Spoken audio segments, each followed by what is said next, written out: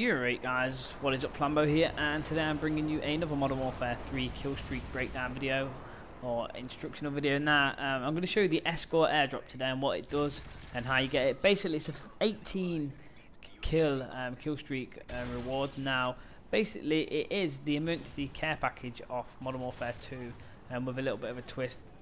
This kind of makes it it doesn't make it impossible to lose them, but an Osprey delivers these care packages, so I'm not sure if you get a fixed amount of care packages, because on one occasion I got 2, and the video that I'm showing you now I got quite a lot. So yeah, you need 18 kills.